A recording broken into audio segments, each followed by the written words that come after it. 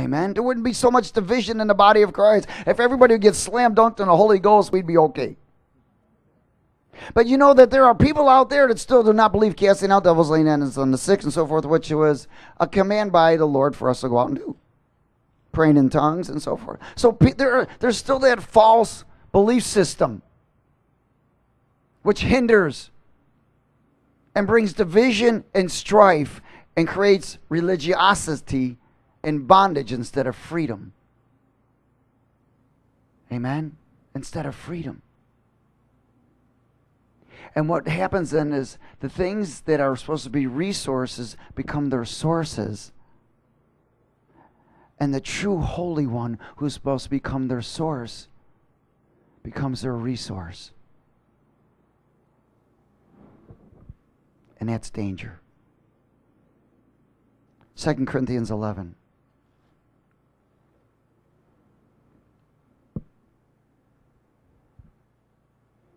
Hallelujah.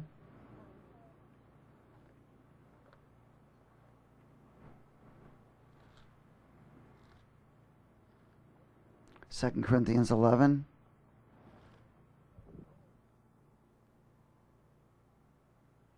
Is everybody there? Verse 13.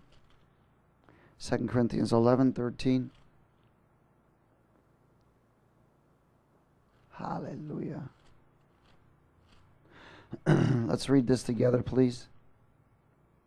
For such as false apostles, deceitful workers, transforming themselves into apostles of Christ, and no wonder, for Satan himself transforms himself into an angel of light.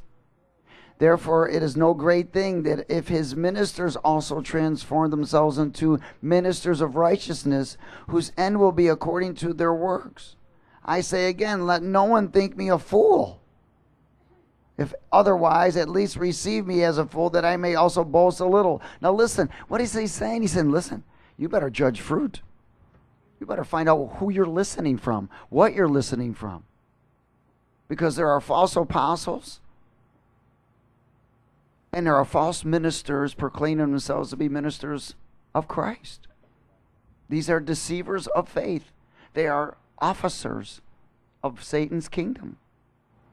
You know, you start speaking about Satan and the demons and so forth, many people don't want to hear it. Because they walk in fear.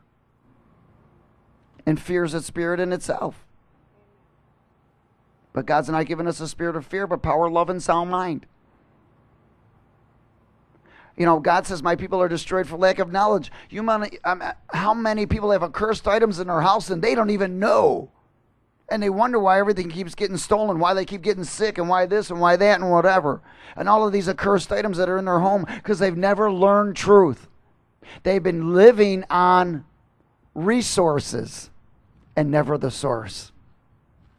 They've created their own belief system, which has become flawed and brought them into bondage. And they can't get free. They're always learning, but they can never get free. Because it's always being stolen. The things that they're learning are promoting faith in self and not faith in God. Is everybody okay?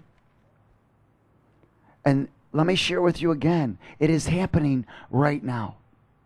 Right now. The powers of darkness, the deceivers of faith are all over. See, we are children of light. We are defenders of righteousness. We are ambassadors of the kingdom. We are servants to the anointing. And we are stewards to the mysteries of God, the truth of God. And it's our responsibility to restrain evil and expose it. That's why you're here learning. So that you can go out and kick some butt. So you can walk according to the will of God. And so that you can practice righteousness in your own life and in your own home. So that when somebody's in need, you won't guide them to a resource. You'll guide them to the source. And the source will guide them to a resource. Amen. It's time. The church is arising. The body of Christ is arising. There is so much deception in the world. It's phenomenal. We just read it, that it's going to get worse and worse and worse and worse. Things that are righteous are now called evil. And things that are evil are now called righteousness according to the world.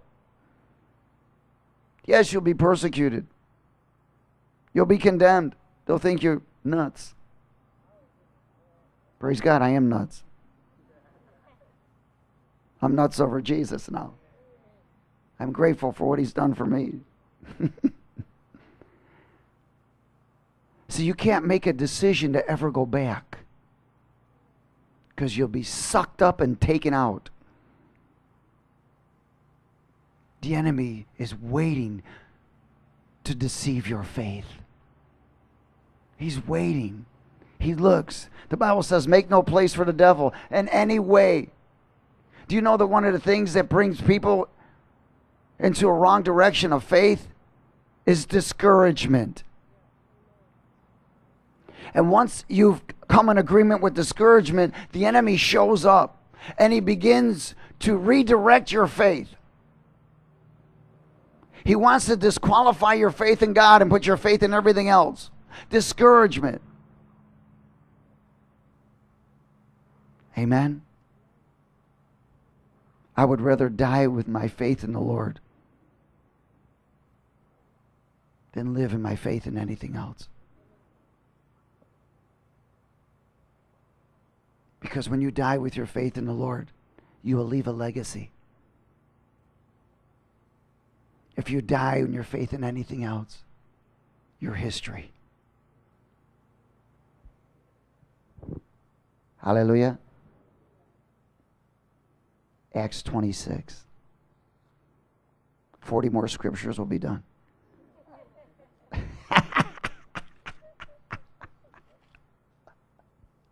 Acts 26. Now, don't put your faith in that, okay? I'm just a resource.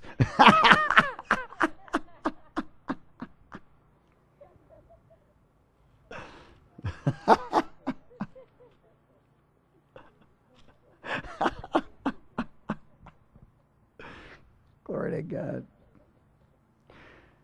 Acts 26, verse 15. So I said, this is Saul speaking, who are you, Lord? And he said, I am Jesus whom you are persecuting.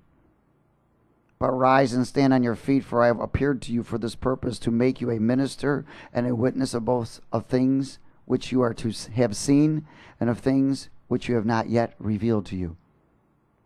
I will deliver you from the Jewish people as well as from the Gentiles, to whom I now send you, to open their what?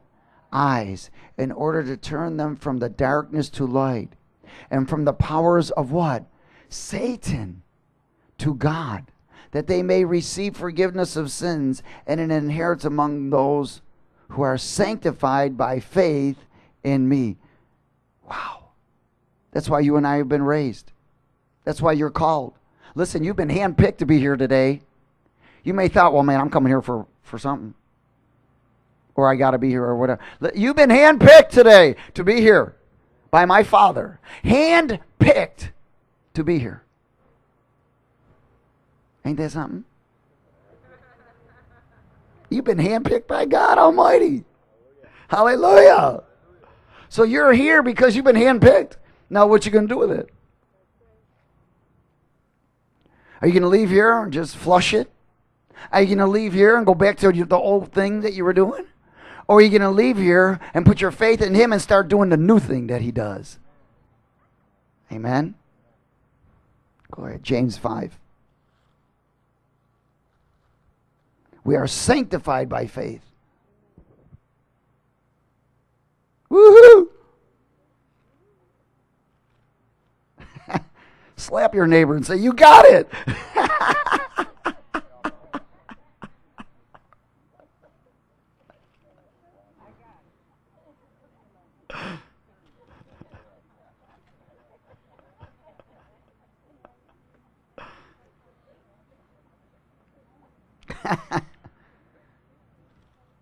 James chapter 5. Is everybody there? Oh, man. Cool. All right. We'll go there. Listen, look at this. Watch this. Ooh, nice. Verse 13. If any of you among you suffering, let him pray. Hello. What's he saying? Go to your source, man. He didn't say pick up the phone. He said go to the throne. Is any among you suffering? Pray. Go to the source.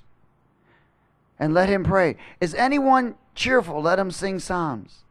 Is any among you sick? Let him call for the elders of the church and let them pray over him, anointing him with oil in the name of the Lord. And the prayer of faith will save the sick. And the Lord will raise him up, and if he has committed sins, he will be forgiven. Praise God. The faith, the prayer of the faith will save the sick. Jeremiah 17.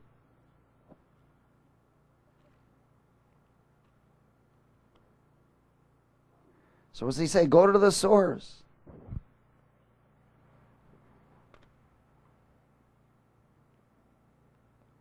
Hallelujah. Jeremiah 17.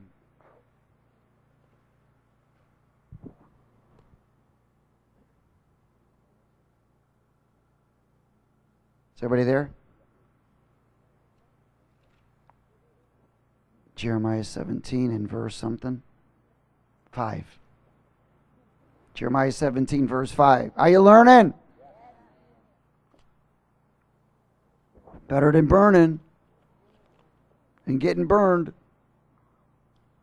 Let's read it together. For thus says the Lord, cursed is a man who trusts in man. Hello. Curse. Anybody want to bring a curse on yourself? Come on, nobody here does. Come on, raise your hand. Somebody raise your hand. You want to bring a curse on yourself. Oh, okay, good. Anybody want to go to hell? And don't tell me you've been there and back.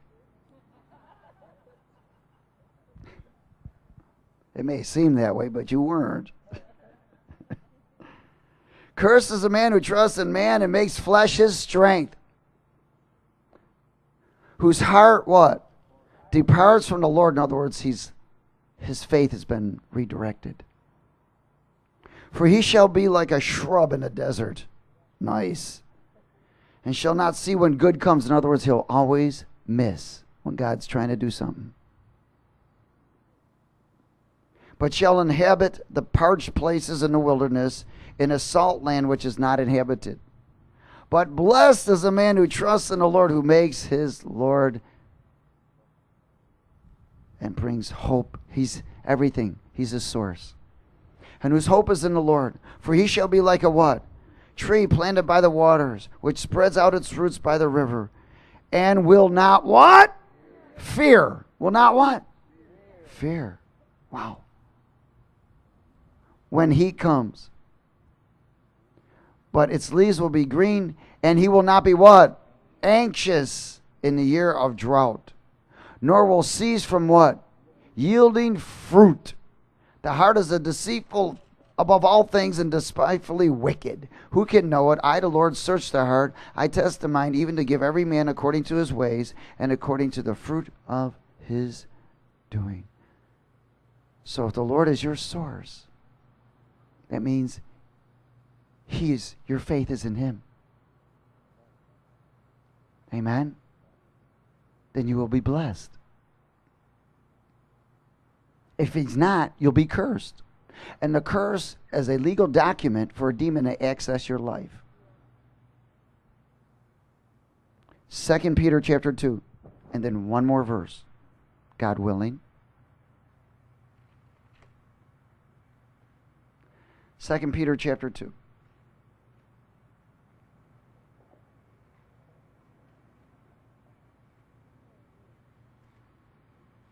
Is everybody there? Oh, hallelujah. 2 Peter chapter 2.